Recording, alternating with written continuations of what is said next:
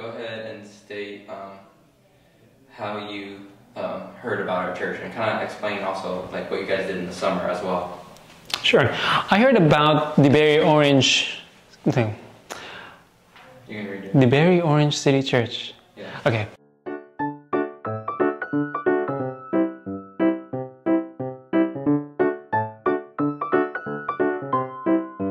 Hello, my name is Kevin Lawrensen. I was born in Jakarta, Indonesia.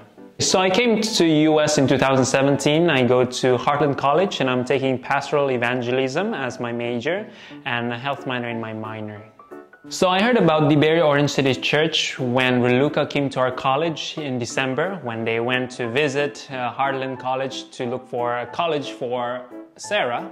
And when she was there, she shared about the church that she attended, and I asked her about more of the church, and as she explained, it touched my heart to want to take a look at what the church all about.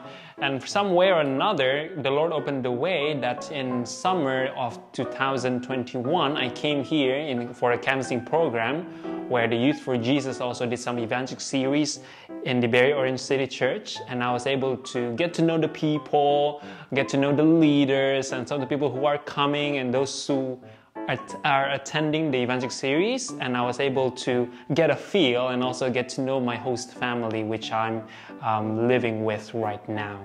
So I'm here, you could say I'm a pastor in training. One of the requirements of my college for me to graduate as a pastoral evangelism major is to have an intern, and that's what I'm doing here in the DeBary-Orange City Church as a Bible worker, as a pastoral intern or pastoral assistant, or to give Bible studies to different people, or to help out with the outreaches, prayer meetings, and preaching and teaching, or whatever in capacity, whatever I can help with.